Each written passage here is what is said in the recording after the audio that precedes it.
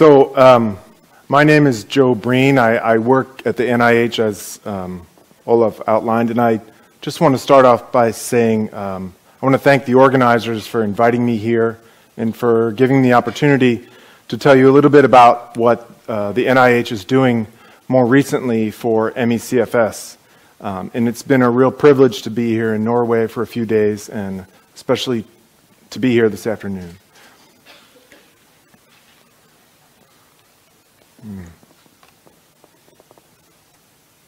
So an outline is here. I want to tell you a little bit about how we're organized at NIH and in this around ME-CFS, and a recent report from an external group helping to calibrate us into areas that are important both to the researchers and to the public, and how we really need to put that together for a strategy moving forward. And I'm going to talk about a very interesting study that was started last year that is actually being done at NIH exclusively with a longitudinal study for ME-CFS sufferers. It's enrolling now. I don't have results to report, but I think the design should be interesting. And then I want to talk about the work that we have recently funded across the U.S. With international collaborators, what we call the collaborative research centers, and actually Dr. Betsy Keller, who you will hear from next, is part of one of these efforts, so I won't go into her area, but I'll tell you a little bit about the things that we're doing and a little bit about some early results. It's about 2 years in. And we have recent Canadian partners, which we're very excited about. So how does NIH really attack ME-CFS? So there are 27 institutes and centers at NIH. I work at the Allergy, Immunology, and Transplantation branch in really what we call NIAID. So it's infectious diseases primarily. But ME-CFS covers a large range of symptoms, sometimes more neurological, sometimes really virological studies.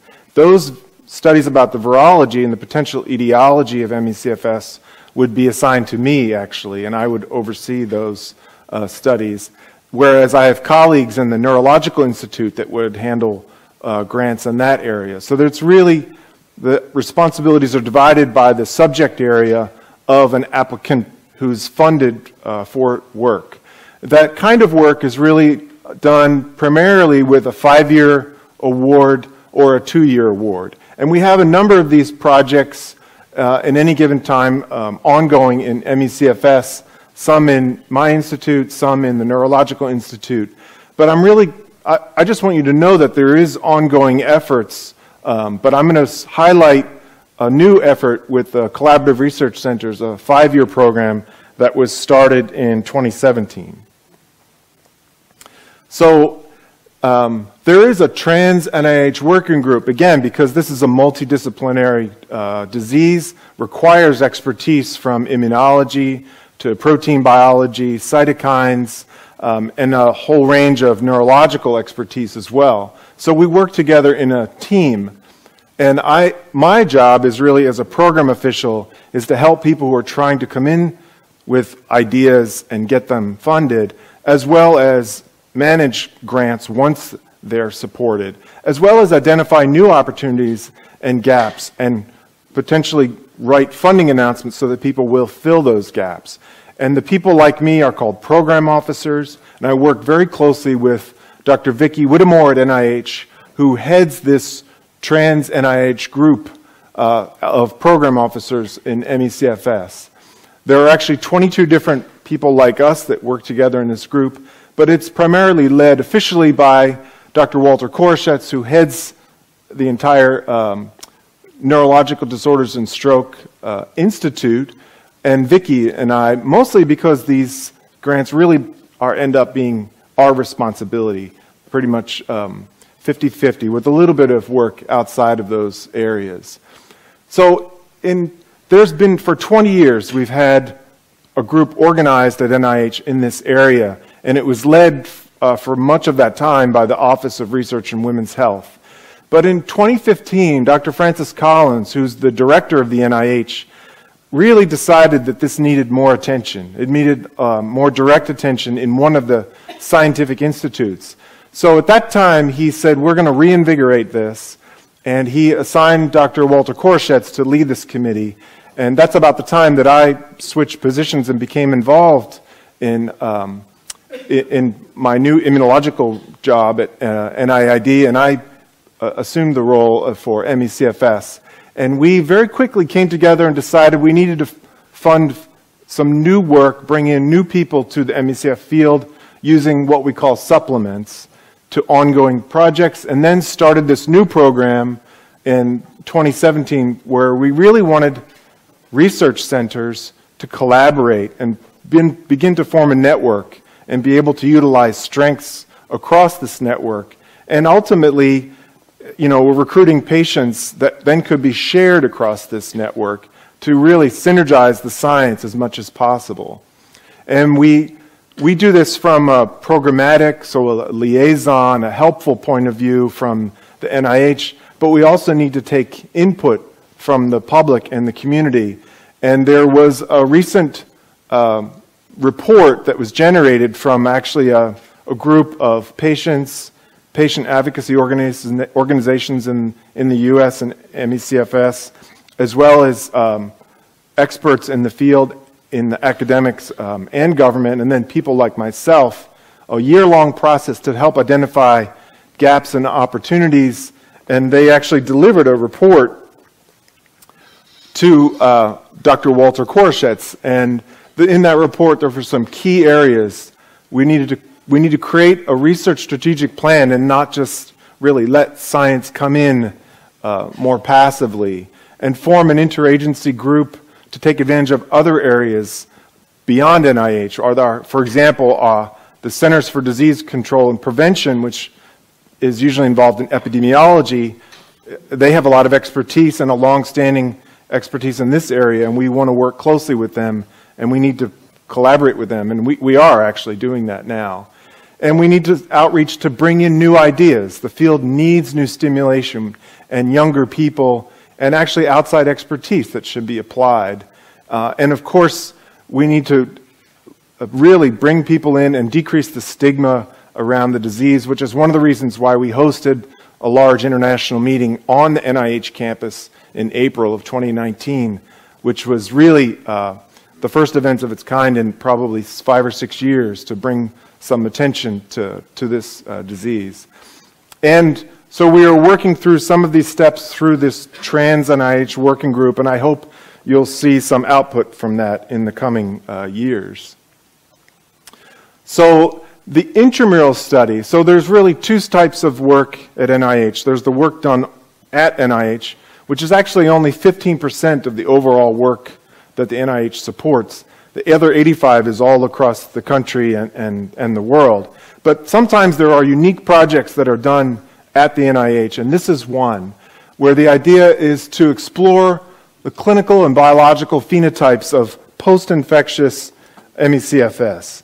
And it's very tightly designed to explore pathophysiologies of fatigue and post-exertional malaise and PEM, as we're talking about here. And this is a unique opportunity which was started in 2017 to do the first objective, and hopefully we can do some of these secondary objectives using PEM, which you'll hear some externally funded work from Dr. Keller, and this work is also ongoing in this scheme and this intramural study. And ideally, we'd love to develop an experimental model for post-infectious ME-CFS, because right now we don't have such a thing. So the protocol is such that we require ME-CFS patients. We're using a large study population initially, and I'm going to go into that in the next slide. And it's been challenging but successful to date to get patients that fit this post-infectious definition. So they need a verifiable acute infectious disease as really with documentation provided by a physician, and then onset of post-exertional malaise and fatigue more than 6 months, but less than 5 years. So that's important, less than 5 years. And meet the MECF case definitions, the Fukuda, the Canadian, and the IOM definition. And once we have these patients, they're educated with a panel of experts who are outside NIH and we're extremely dependent upon to help us make these choices. The study design is that we will have 40 ME-CFS patients, 40 healthy controls, and 20 comparators of post-Lyme disease without fatigue. So this is a little bit of a status update. So we've had 438 inquiries, screened out 237. Dr. Brian Wallet, who's the associate investigator for this study, has personally interviewed 206, and after looking at medical records, have screened out 144. So we've so far have done phenotyping visit on 25 healthy volunteers and 26 ME-CFS patients, 17 of which have been educated by the clinical panel I mentioned. And much fewer have completed the exercise visit, which is a very extensive, deep phenotyping, which I'll show you the next slide. But we do anticipate that they will complete this deep phenotyping, all 26. So I don't want you to leave with the idea that we've only gotten 6. The 26 will go through this process, which is really unique, I think, to a place at NIH where we can do all the things that are listed here. So we're really basically looking at every biological measurement that we can to try and better characterize at least this narrow section of the post-ME-CFS population, with the hope that we will really understand and get biomarkers that are measurably and discretely different between patients and controls. So then that will help us better understand the disease, and of course we would love to be able to come up with a therapeutic alternative and test that. So this utilizes all these mitochondrial function, cerebrospinal fluid, very advanced imaging, exercise testing, basically every bodily fluid that you can assess to try and find these differences using the expertise. As I mentioned, there's 27 different institutes and centers with very different areas of scientific expertise, and they're all putting them to bear on this question in this study. And so they're really about halfway through the selection. This process, as I mentioned, is 2 weeks. So that's the ongoing study, and I expect that we will see publications and findings from this. There's been some interim analysis, but nothing that is really interpretable yet. We need a larger sample pool to responsibly talk about it. So the other thing I want to touch on is the collaborative research centers.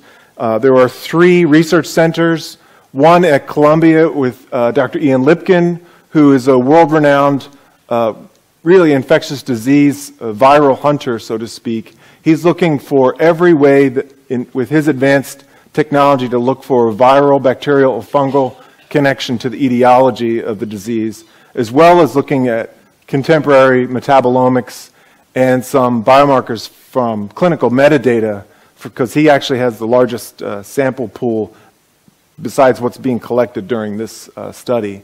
The second is a newer entry into the ME-CFS area, Dr. Durya Unamat's at Jackson Labs. He's a T-cell immunologist. He's looking very deeply into T-cell immunology, but also incorporating microbiome studies and metabolomics, as we know that there is a strong microbiome immune connection. And Dr. Maureen Hansen at Cornell is leading a team that's doing very advanced neuroimaging, transcriptomics in a way that hasn't been done before, quite a bit of bioinformatics actually, and then some pre- and post-exercise studies, some of which you'll hear from Dr. Betsy Keller.